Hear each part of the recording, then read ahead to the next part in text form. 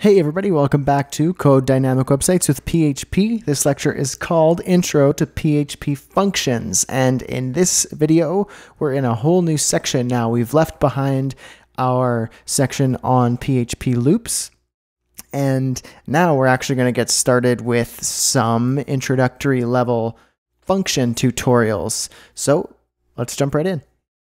In your Code Dynamic Websites course files folder, we are in 23 functions. In your code editor, make sure to open the final and practice.php files in the 23 functions folder.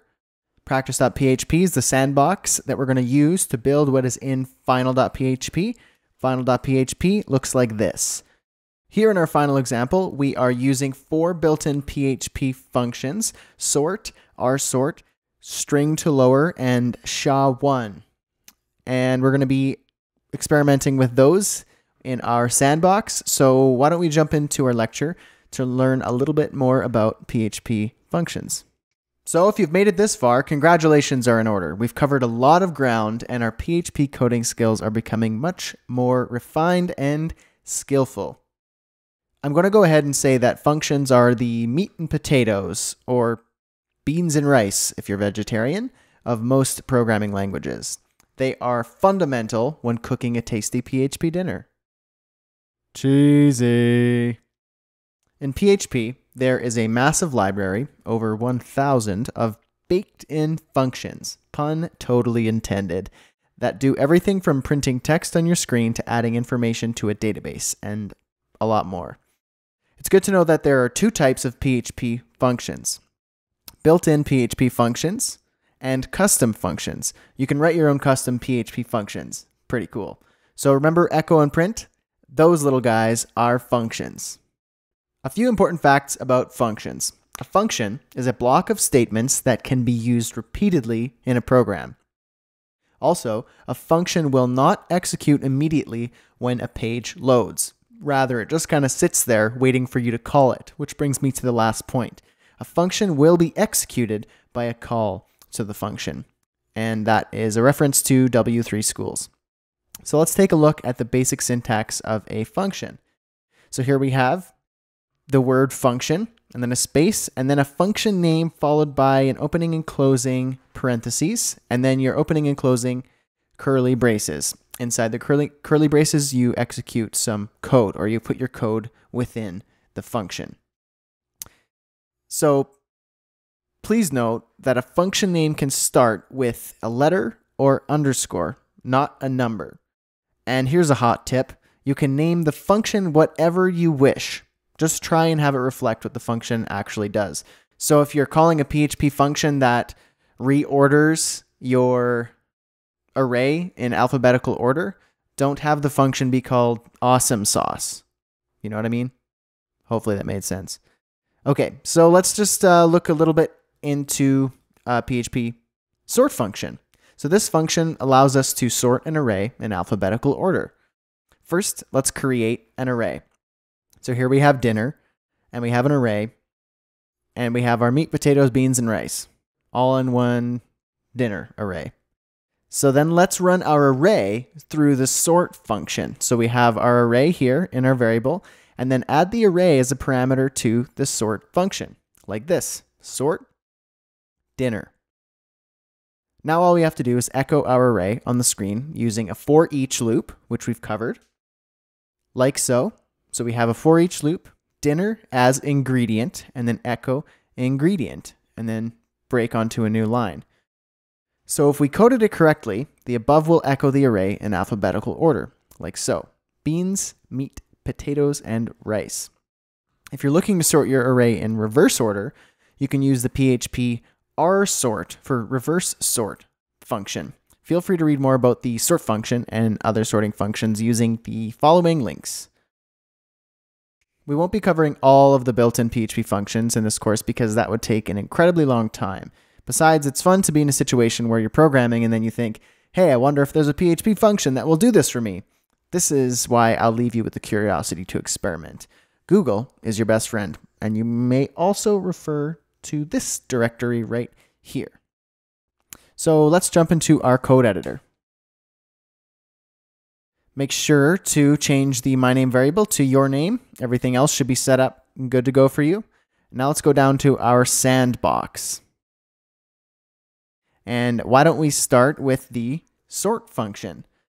So let's create an array, call it dinner. And in our array, we're going to have a few items. One's going to be meat.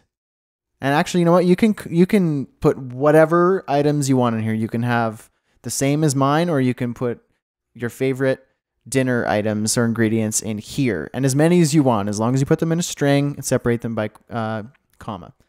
And then you can sort them. Pretty cool. So potatoes, beans, and then rice. Cool. So then what we want to do is add the array as a parameter to the sort function. So sort, it's a built-in PHP function, but we need to put the variable as a parameter right here in the sort function. Last but not least, we need to echo the sorted array. And we know how to echo an array on the screen. We use a for each loop.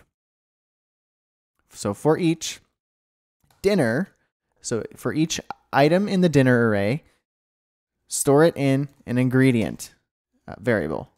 And then echo ingredient, and then break. So I put that in strings here because I wanted to put the break tag at the end. You could also do it differently by concatenating it at the end, but I just put it all in strings because it should work as long as you put it in double quotation marks. Good. So why don't we check it out in the practice.php file. There it is. So sort beans, meat, potatoes, and rice. If you use different ingredients, then you'll see that they will have sorted in alphabetical order. Otherwise, this is correct and in alphabetical order. So why don't we go down to our sort here in our sandbox.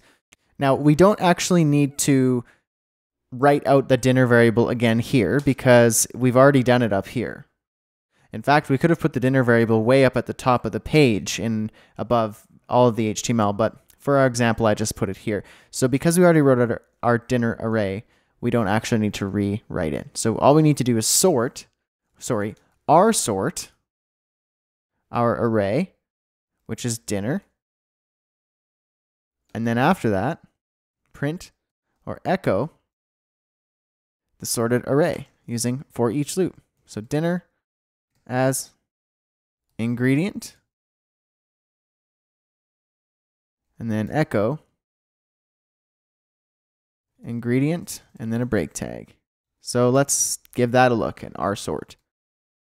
Rice, potatoes, meat, and beans. Perfect. Let's go to string to lower. So string to lower basically takes all of your text in a variable or whatever, and it makes everything lowercase. Takes all the capital letters and just puts them all lowercase. Useful if you're wanting to do things like if you're logging in and a username is case sensitive and somebody typed, had their caps lock button on and they typed in their username in all caps.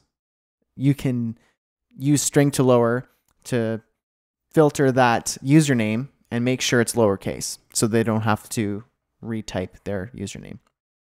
So why don't we just do an example here? Let's say text, and let's say twinkle. Notice I'm using caps in some of these cases. Twinkle little star, all caps right there at the end, just shaking it up.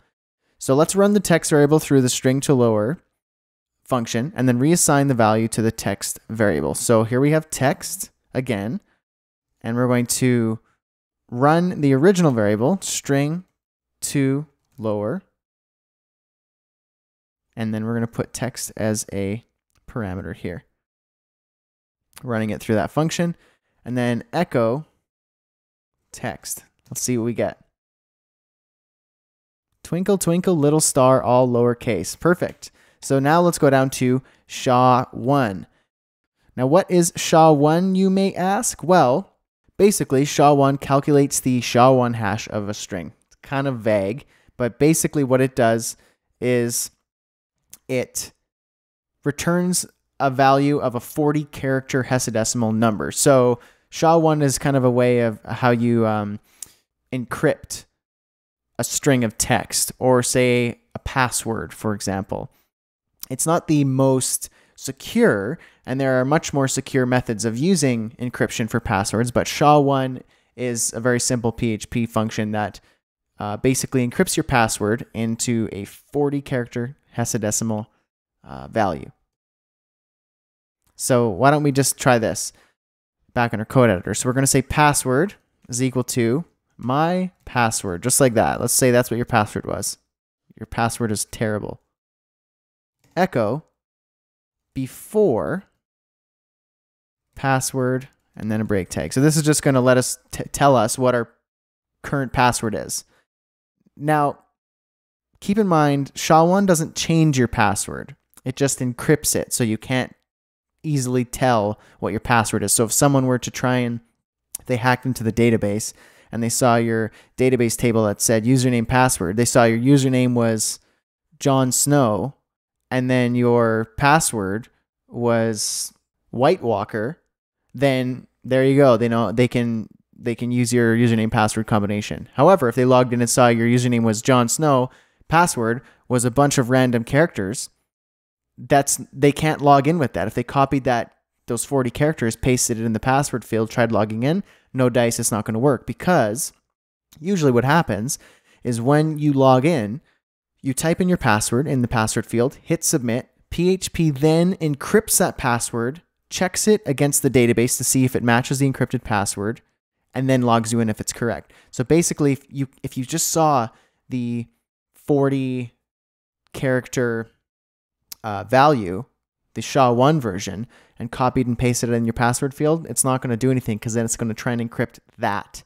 So it's double encrypting it, and it's not going to work. So basically, they'd need to know how to reverse the SHA-1 encryption. And there are ways of doing that. There are some pretty smart hackers out there. But here's just a very simple introduction to password encryption using SHA-1. Okay, so let's go password again. And then we're going to say equals SHA-1. And then in here, run password as a parameter of SHA-1.